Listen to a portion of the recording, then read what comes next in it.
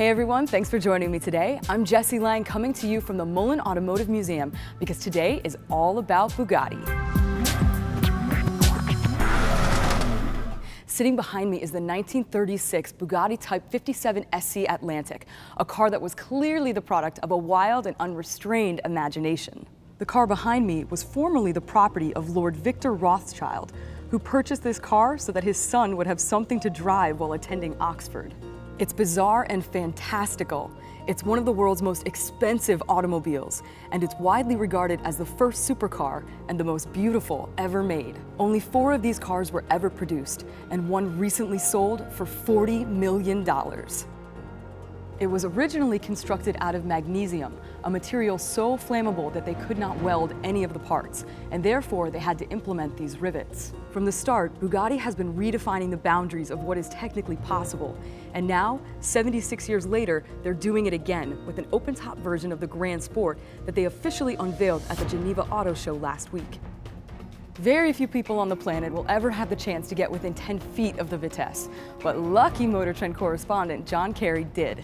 John headed down to South Africa for the rare opportunity to follow engineers on shakedown runs.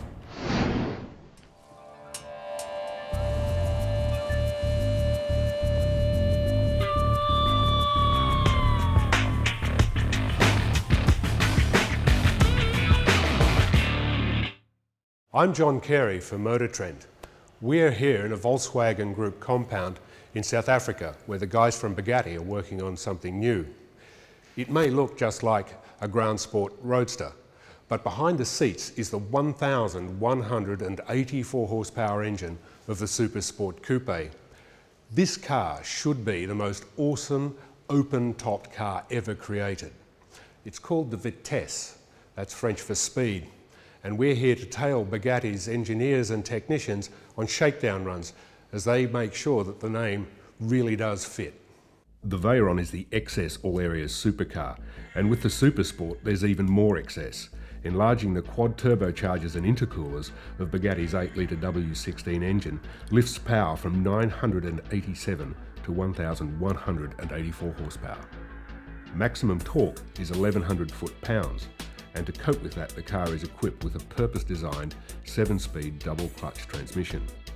All that torque means all-wheel drive is absolutely essential, and the Bugatti uses Haldex technology to spread the workload evenly among all 4 of its custom-made Michelin tyres. Bugatti's engineers have made small changes to the Vitesse's suspension setup compared with the regular Grand Sport Roadster. Its springs are slightly softer, and there are new low-friction dampers. This development car has been in South Africa since November 2011. At the end of each day's testing, gigabytes of data are downloaded for on-the-spot analysis. Like any development car, this proto is a little scuffed and scruffy, but it is equipped with extra power supplies, GPS-based performance measuring equipment, and a separate 300-channel data logger to capture temperatures and pressures of key components. Now, I've been told that this seat is strictly reserved for Bugatti's test drivers, but I'm going to do my best to get some time behind the wheel of this car. Bugatti public relations man Julius Kruter is the guy who holds the keys for the Vitesse. Julius, now before we head out on the road, I've got to ask this question. Is there going to be seat time? Am I going to get to drive the car? Do I speak Chinese?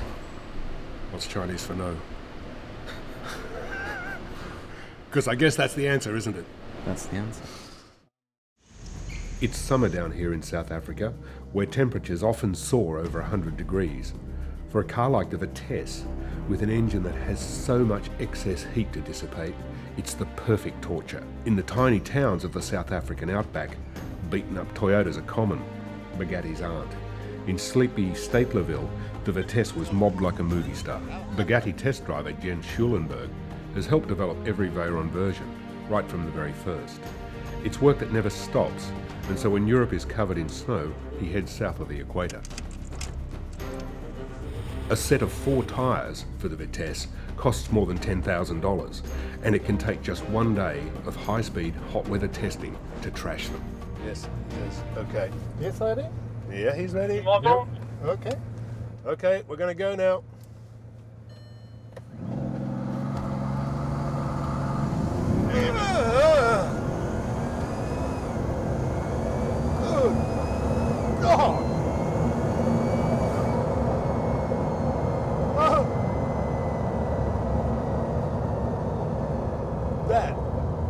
is better than the first one.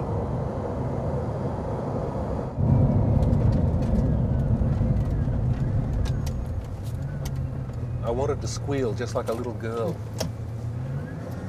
And if the performance is incredible, what's even more amazing in this car is the brakes. You can hear it literally when you're hard on the brakes, pulling the stones out of the bitumen, out of the asphalt. It is incredible. I'm here with Julius of Bugatti, and I've got a big question to ask him. I've been riding with your engineers, Julius, and that's been very interesting, but I haven't driven the car. And I've got to tell you, I'm a Bugatti virgin, and I need the wheel time. Can you make it happen for me? Not at the moment, John, I'm afraid. Julius, that's just not the answer I That's not want. the answer you wanted to hear. No, there's got to be some arrangement that we can make, surely. I mean, you're a reasonable man, you can be bribed, I think. Come on, what would it take? A lot. A lot more than you can think of.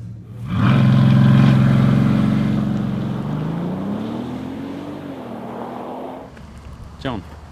Julius. You're not coming up to me to ask the same question again, are you? It's been several hours.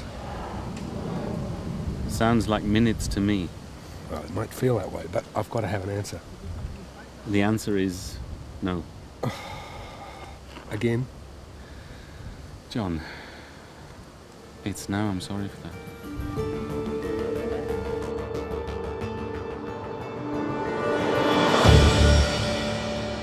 Vitesse is a breathtaking, brutal experience. From a launch control standing start, the G-forces squeeze the air from your lungs and slam your head backwards.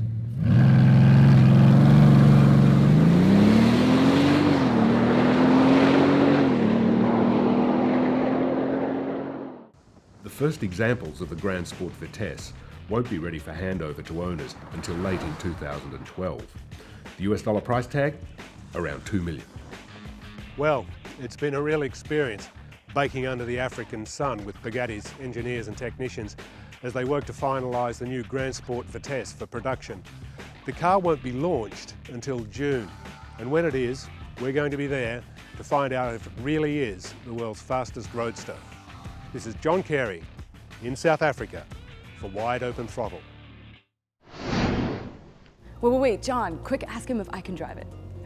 And one last note about the Vitesse that's sure to depress all car lovers. The two development cars you saw that were constructed specifically for the Vitesse program will both be destroyed when their work is done. The three pre-production versions Bugatti will build as practice for the start of customer car production will meet the same sad fate.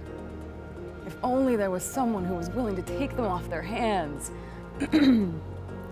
That's all for this episode of Wide Open Throttle. Special thanks to the Mullin Automotive Museum. Make sure you tune in to Ignition on Monday when Carlos Lago gets his hands on BMW's M5 Super Sedan.